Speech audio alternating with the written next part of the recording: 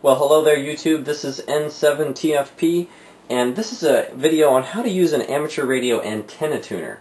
We have an antenna tuner here in front of us.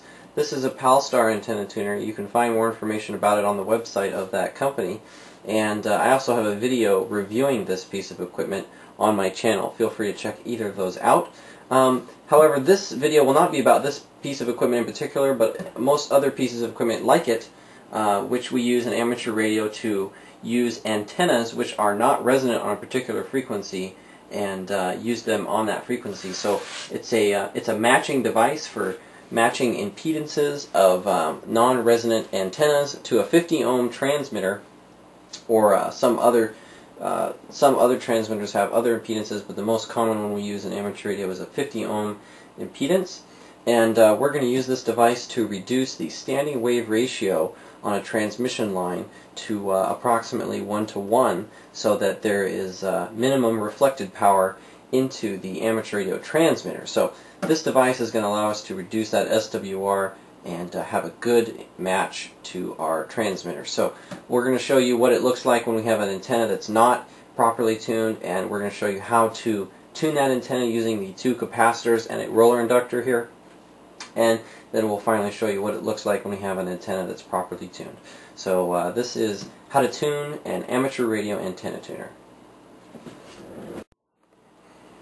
Okay, so one of the first things that we do with this piece of equipment is we select what we would like in terms of the this switch over here. This switch allows us to select between a direct connection to the two coax inputs for two separate antennas, or a tuned selection here. These tuned inputs take advantage of the tuning capabilities of this piece of equipment. The direct bypasses these capabilities of the tuner. So we're going to go ahead and select the tune mode, which allows us to tune the antenna, and we are going to use coax 1, which is an 80-40 meter dipole, and my transmitter is actually operating on 20 meters right now, and we're just on very low power on a clear frequency. So we're going to go ahead and first just set the tuner up. And again, this method can be modified to suit however you'd like to do it, but the way I start with an antenna tuner is I put both of my capacitors. These are the capacitors here. They're variable capacitors. I like to set them both at 1/2 or 50%. Next thing I do is I turn off this relay. Some of these tuners have a relay that add extra inductance for 160 meter antennas. However, we're not going to need that today. So I have my capacitors at 50%. I have my power on my transmitter turned way down, all the way to the bottom. This is important because you do not want to transmit with a lot of power if your antenna is not tuned properly. So my power is set to 5 watts, which is as low as it will go. And I'm in the CW, or Morse code mode here, and I'm going to activate the transmitter. Now you'll notice reflected power is shown here on the right. We have about 5 or 4 watts reflected and about 5 watts transmitted. So right now the SWR is very bad. We're getting a lot of reflected power. We want to reduce that reflected power to bring our SWR down to 1:1. Now the way you read these meters is you look where these needles cross. This is an example of a 2-needle SWR meter. Some have different methods of displaying the SWR, but this is a very common one. So to read the current SWR, you would look where these needles cross.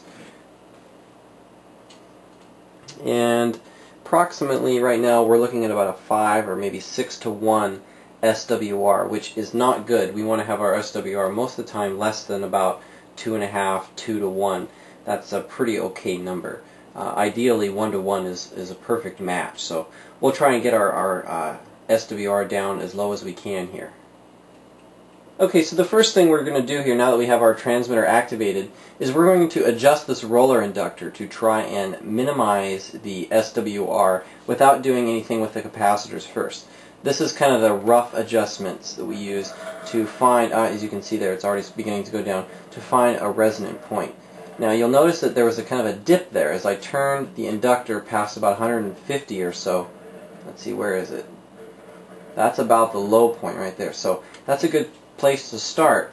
We'll start with the inductor. What is it? It's about 137, and that's not a unit of any kind. It's just an arbitrary unitless, dimensionless number that we use to indicate what position this was at.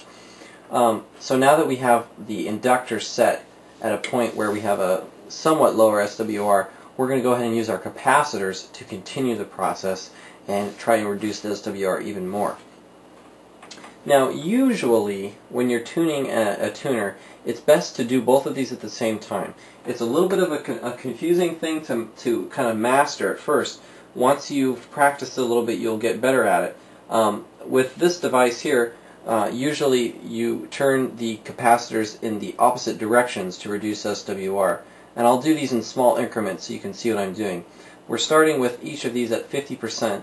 And I'll move this one a little bit this way, and you see that increased it, so I'll stop and go back to 50, try and reduce it. There we go, we have lower SWR. You notice the reflected power is going down, and we get to a point where it dips. There's a dip. And if you noticed, I decreased this one. So what I'm going to do is I'm going to increase the capacitance of the other one. And I did it ever so slightly, and there was a slight reduction in reflected power. It's very, very small, because our reflected power is almost down to 0, which is ideal. We'll do it a few more times here, just small movements, and as you can see, if I go too far, reflected power comes up, so we'll again just kind of shimmy our way through here, very small adjustments, very fine tuning, until we get to a point where it looks like it's about 0 reflected power. Now, let me turn the transmitter off here. There we go. We are at a point where it looks like our reflected power is at a minimum. What I'm going to do now is increase the transmitter power. Now, as I increase the transmitter power, take a close look at the two needles, the forward and reflected power. Here we are increasing the transmitter power, and you'll notice that the reflected power rose slightly. Now, the reason that it did that is because when the power was at 5 watts on the transmitter, there was such a small amount of reflected power coming back down the transmission line that we weren't able to actually read it with this instrument here. As we increased our transmitter power up to a maximum of 100 watts, which is what this transmitter is capable of, that power, the reflected power, became high enough that we were actually able to display it on the needle. So we're going to use that higher power to do a last fine tuning. This isn't really necessary. It's some would call it overkill because the SWR is down pretty low. However, just for the sake of education and good measure, we're going to tune the antenna to as good of a match as we can. Okay, so like I said, we've increased the transmitter power here up to a higher level, and you'll be able to see that reflected power increase a little bit now that the overall power is higher. You'll notice that it goes up to about 3 watts or so, and so we'll do one more tuning here with these capacitors to see if we can't just reduce that a little bit more. There we go. It looks like we found a very good resonant point. The forward power, as you can see, is about 100 watts, and the reflected power is 0. Notice where the needles cross is approximately 1:1 SWR. Those red lines indicate the actual SWR, the standing wave ratio. That is the ratio between the reflected waves and the forward traveling waves on the transmission line. One thing that I think is really important to remember is that while an antenna tuner is useful, an antenna tuner generally will not increase performance. Standing wave ratios usually occur when you have, like I mentioned earlier, an antenna that you're using that's not designed for the frequency that you're using it on. Antenna tuners simply act as mediaries, or they kind of stand between your radio and your antenna to match the impedance of your antenna to your radio. Having an antenna that is not at 50 ohms or is not resonant is not a good place to start. You're always going to have better performance when you're using an antenna that's designed specifically for the frequency which you wish to use it on. However, these antenna tuners can be useful for us amateur radio operators because we have such a very range of frequencies that we operate on. So an antenna tuner is useful, but it's important that we don't rely entirely on the antenna tuner all the time, because that will not yield as good a performance as having an antenna that's properly designed. and is resonant on the frequency which we would like to use it for. So when designing an antenna, it's important to consider several things. One, the frequency which you would like to primarily use it for, and two, how many other frequencies are going to use it for. Without going into a complicated discussion on antenna theory and electromagnetics, generally what we hams do is we design our antennas to be used on the frequency which we're most likely to use it for. And another really important thing to take into account is the lowest frequency that we intend to use it on. So when designing an antenna, most people say that longer is better, and in most cases that is true.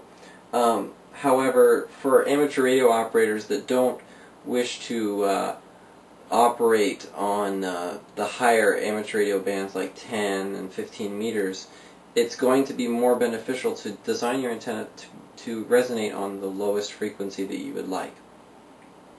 In my situation, I operate quite a bit on 80 meters in the evenings, so my antenna that I have is an 80 meter dipole.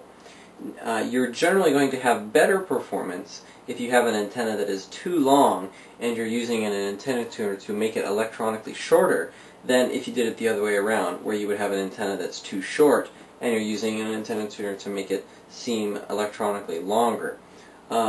That is not generally a good thing to do. It's not necessarily dangerous, but you just have very reduced performance.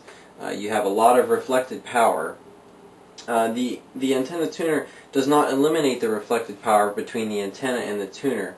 It eliminates that reflected power between the tuner and the transmitter. So the standing wave ratio on the transmission line is still present, and it's very important to remember that because that's what reduces performance. The antenna tuner simply eliminates the standing wave ratio between the tuner and the transmitter alone. It does not necessarily affect the standing wave ratio present on the transmission line. One thing I'd like to say before we conclude this video is it's important not to tune your antennas, sit there with your transmitter activated on top of other ongoing conversations. Good amateur practice tells us that when we would like to tune our antennas, we find a clear frequency. This is not law, but it's some may argue that it would be considered interfering with another conversation. So out of the respect for other amateur radio operators, I urge you to find a clear frequency when tuning your antenna. That about wraps up this video on how to use an antenna tuner. If you have a question that remains unanswered, feel free to send me an email or a message on YouTube, or just leave a comment below and perhaps someone else will get to it before I can. Thanks for watching. Don't forget to subscribe to my channel and hit that like button down there. This is N7TFP 73s, and we'll see you next time.